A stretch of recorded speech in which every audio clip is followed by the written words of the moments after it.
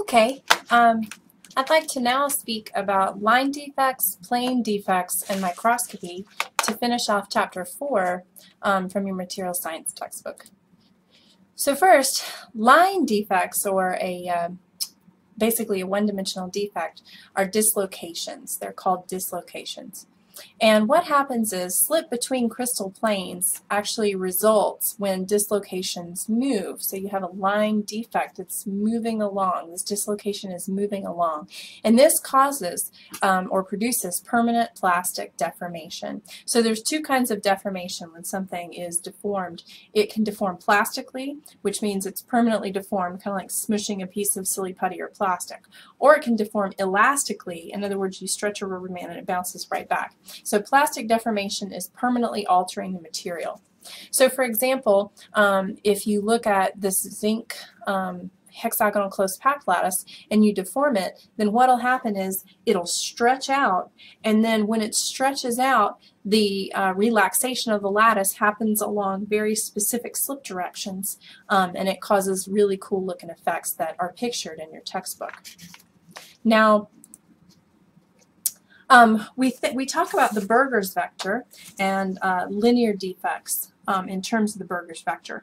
So basically, if you have a one-dimensional defect, then that can be when the atoms are misaligned, and that can be the beginning of your slip plane. So the Berger's vector, which is often abbreviated with a lowercase b, it is a vector, so it has a direction, and it's named after the Dutch physicist Jan Berger.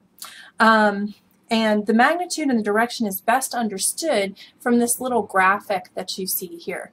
So this perfect lattice right here, you can see, makes this perfect little rectangle.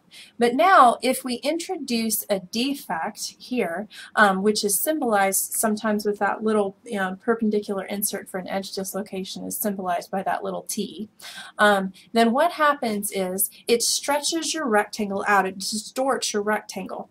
Now the direction and the magnitude of the distortion of the rectangle will give you the Berger's vector.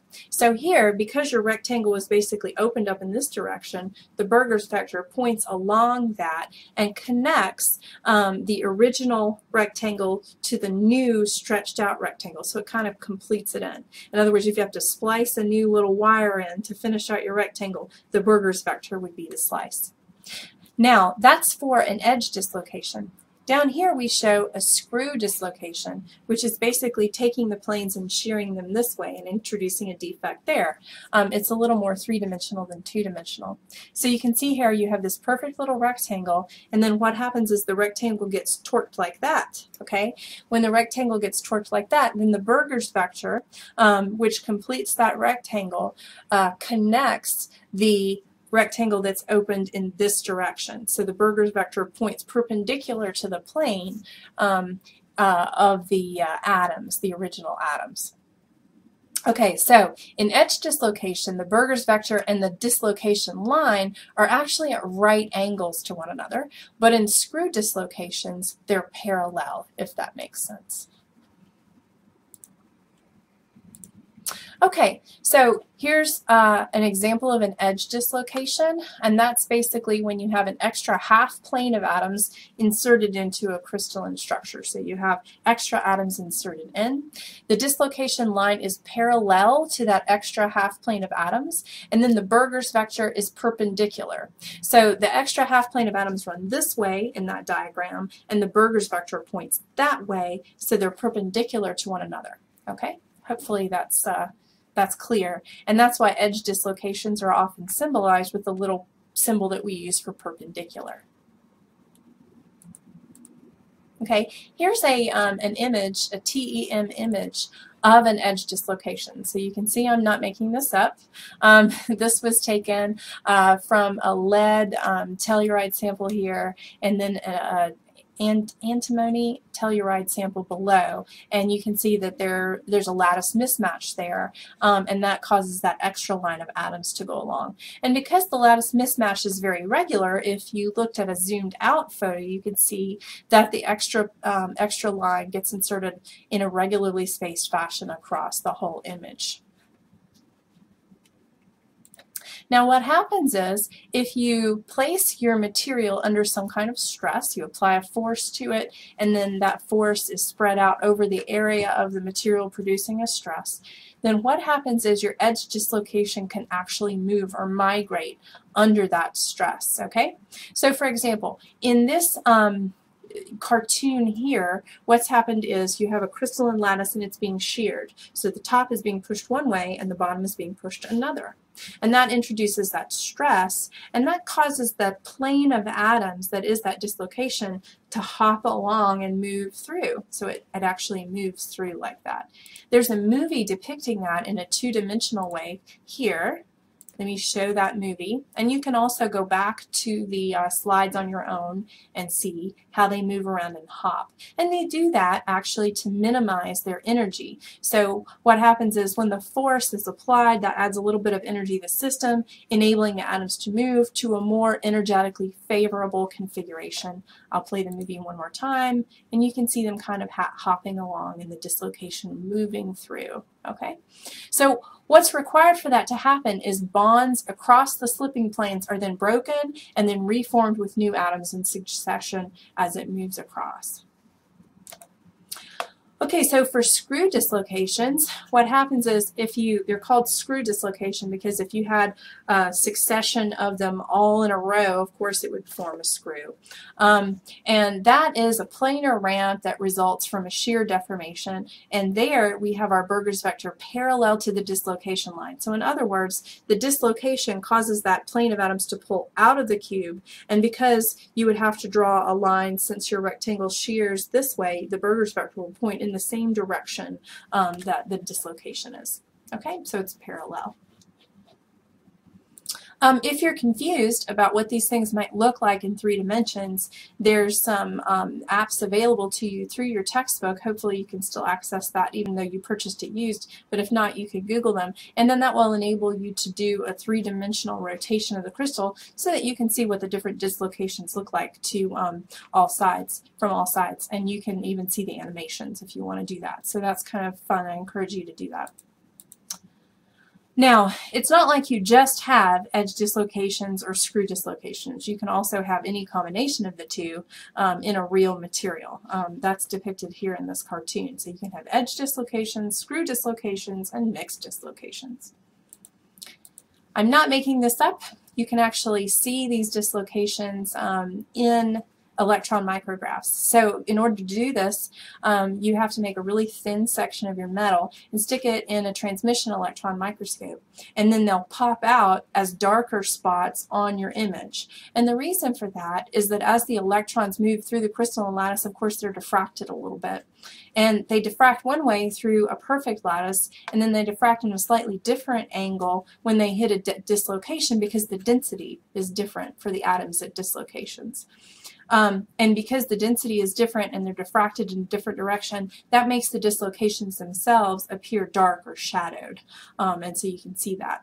In a TEM, these dislocations appear at magnifications from anywhere from 50,000 to 300,000 times.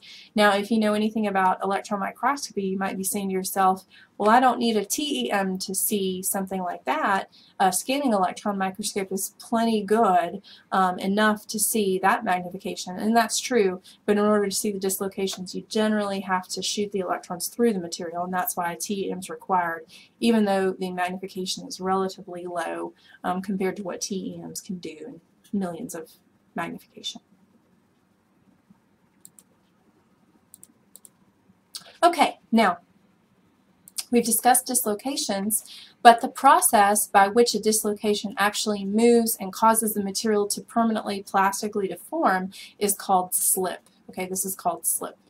So the direction that the dislocation moves in is termed the slip direction, and the slip direction will be in the direction of the Berger's vector for edge dislocations. So during slip, the edge dislocation actually sweeps out a slip plane that's formed by the Berger's vector and the dislocation for edge dislocations. Okay, so because the Berger's vector is perpendicular for edge dislocations, that sweeps out a plane. Okay.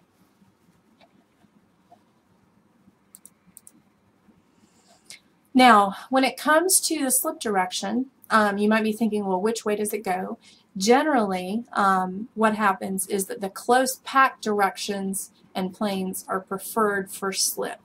And this makes sense because along a close packed direction, you have more atoms per unit length, and then it means that it's less distance for each of those little atoms to hop. If you picture the movie, if there was a longer distance between those lattice sites, then it would have to hop further. So it makes sense that the close packed direction would be the preferred direction for the slip.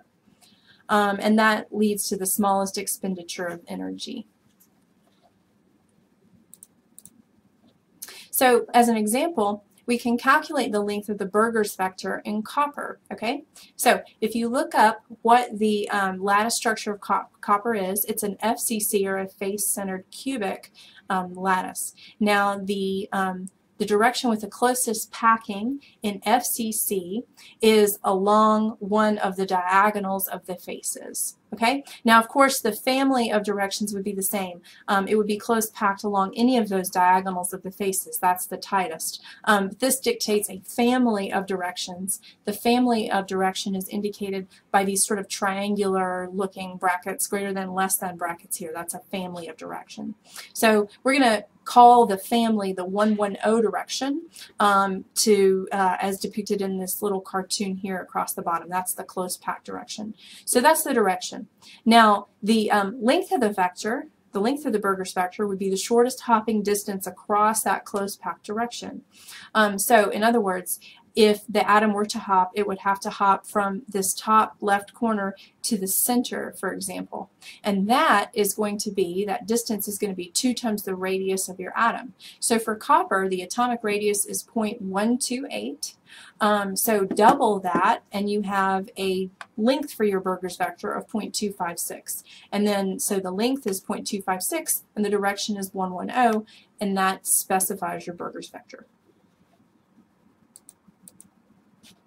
Okay, now slip and slippage in metals help explain why the strength of metals is so much lower than the value that you might guess looking at the strength of the metallic bonds. So for example, if you had to break an iron bar and you had to break all the bonds along the whole cross section in order to do that, you'd never be able to break the bond because you'd have to exert a force of several million pounds per square inch to get that to happen.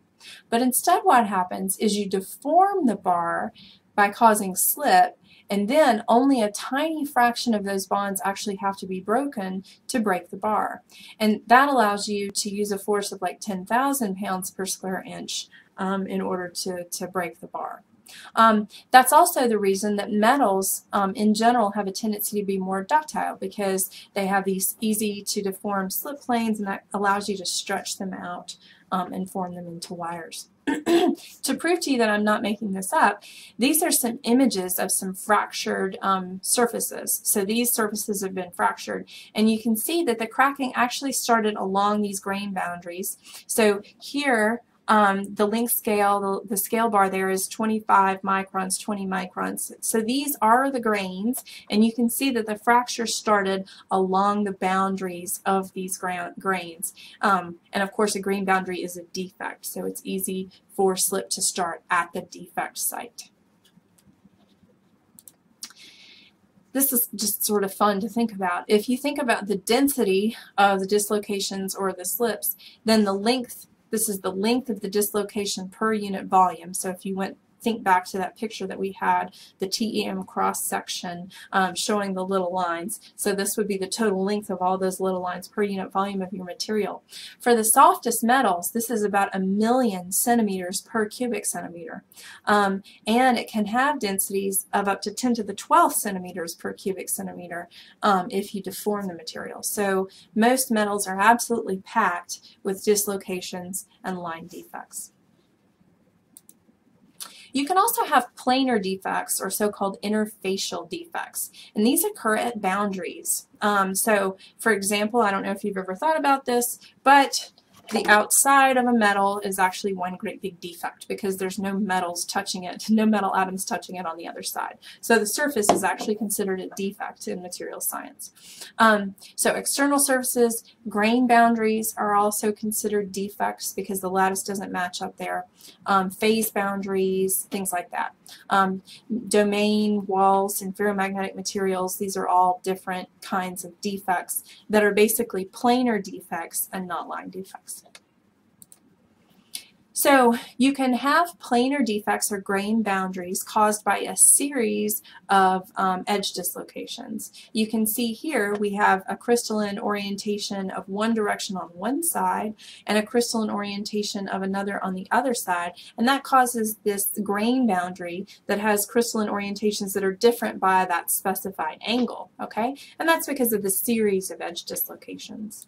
You can also see that here. So this is another electron micrograph showing these two materials meeting up and the angle of misalignment. So what's happening here is at the top you have nickel and silicon alloy, and then here at the bottom you just have silicon, and what that causes is these series of edge dislocations that causes an angle of to form here at the boundary because of a misfit of about 15%. So that's pictured there in that electron micrograph.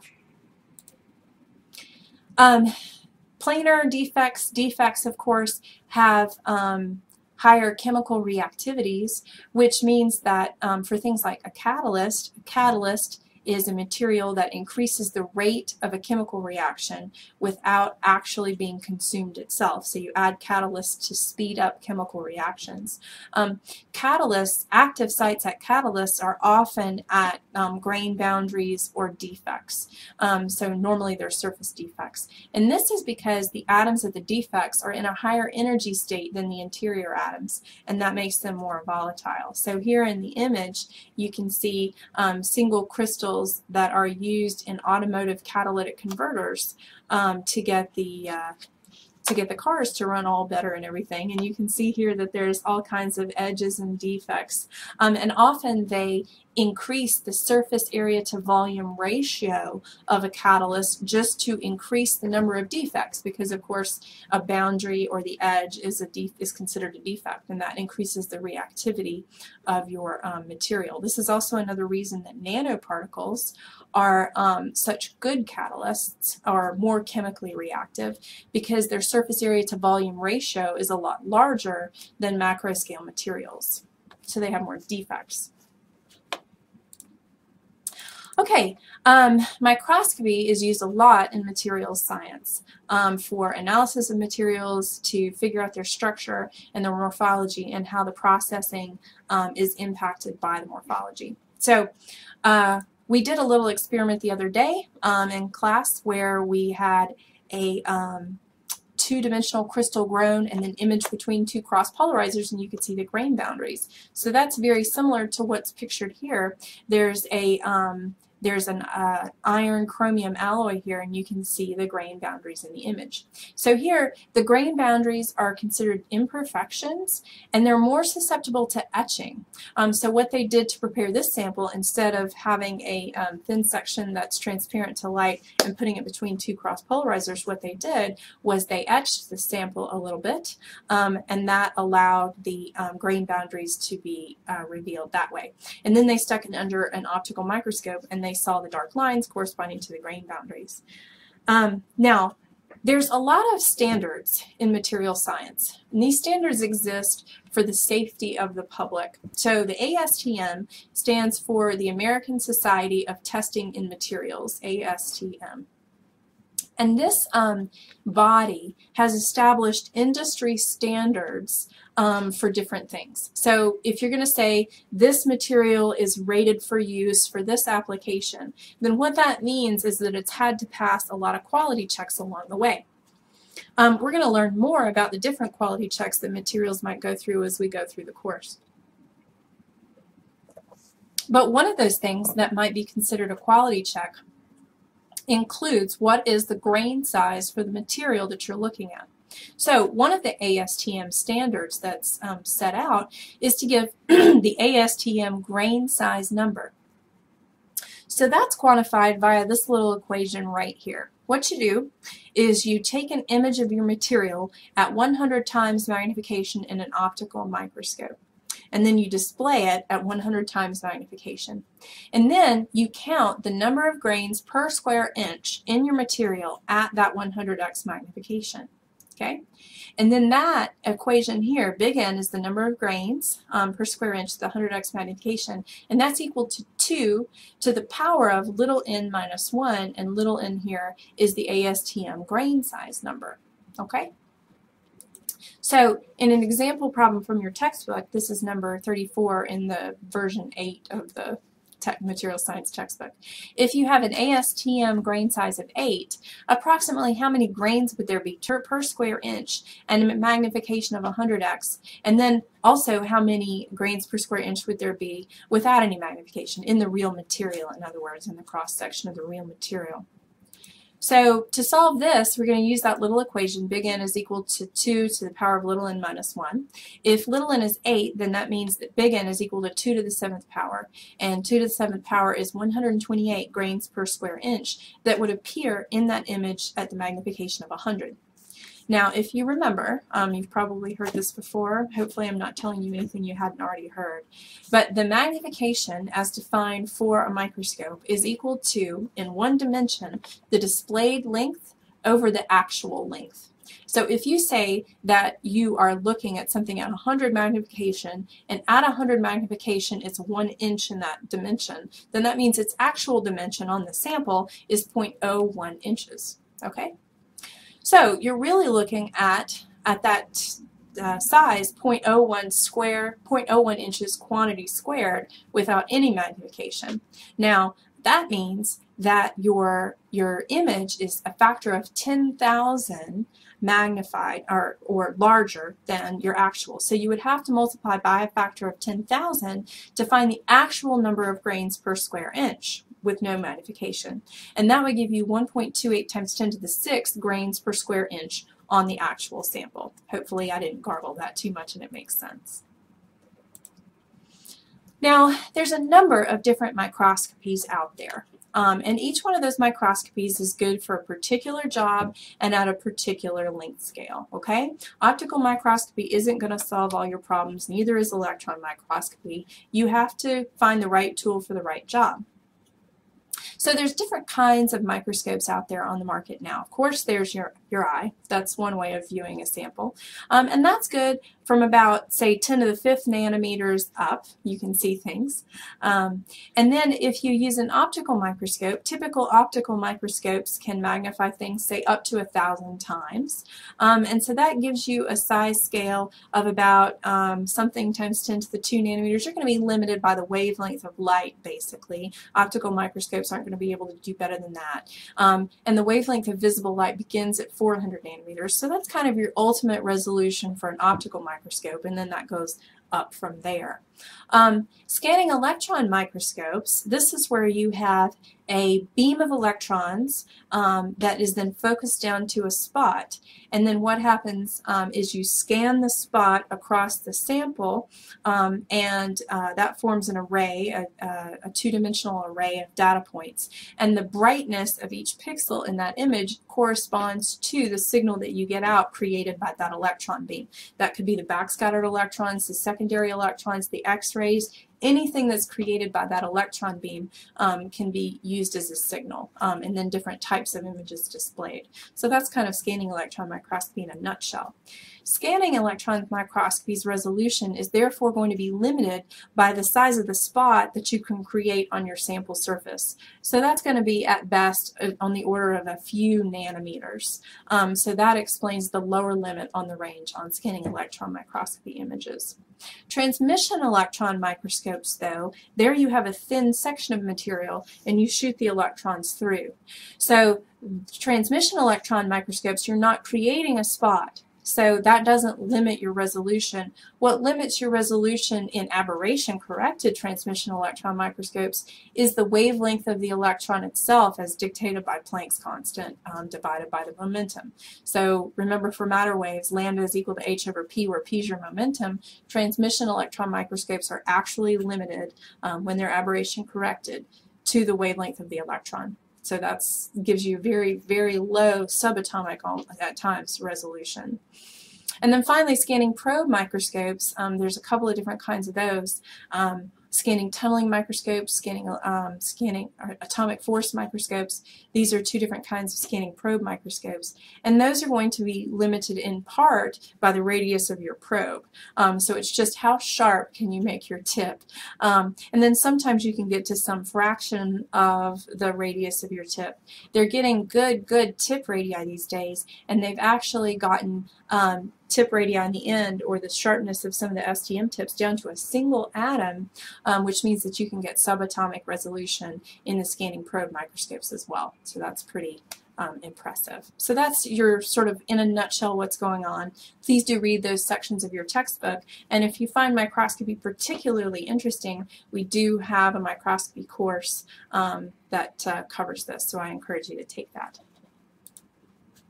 One fun thing about scanning tunneling microscopy is that the atoms can be arranged and imaged. You can apply a field and kind of pick an atom up and move it to a new location. You might have seen the little cartoon that's out there now. It's the smallest cartoon in the world, where they had these atoms that they moved around on a surface in a succession of images and then made a movie out of it. It's really cute. If you haven't seen it, do check it out. And then if you have an aberration-corrected transmission electron microscope, then you can get, true subatomic resolution. They're really fantastic things. The closest one of these to us, we don't have one of these on campus. We have a transmission electron microscope, but not an aberration-corrected one. The closest one of these are probably in Oak Ridge National Labs, or University of Tennessee, Knoxville. They have some there. Aberration corrected just means that, in an ideal optical system, all the rays of light from a point on the object plane would converge to the same point, and that forms a clear image. But of course, that never really happens. So you have to correct for these defects. For a long time, it was very difficult to do that with an electron microscope, but to a certain degree now, they have actually overcome those difficulties. And you can get resolution down to less than 0.1 nanometers, which is pretty incredible. All right, so that finishes off what I'd like to say about Chapter 4, and I hope you enjoyed it.